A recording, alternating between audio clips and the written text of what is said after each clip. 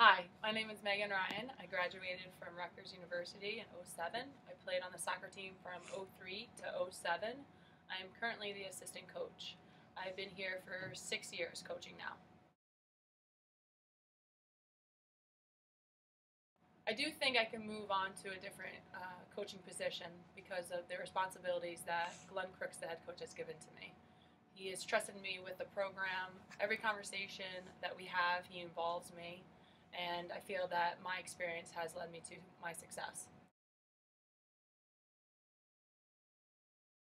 Both of us have both benefited. I think the girls that play right now probably are the most, but I think that the coaches are starting to get involved. Female coaches are starting to get involved with coaching more.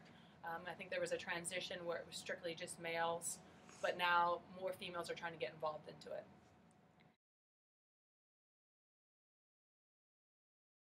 I would not feel comfortable coaching a male team.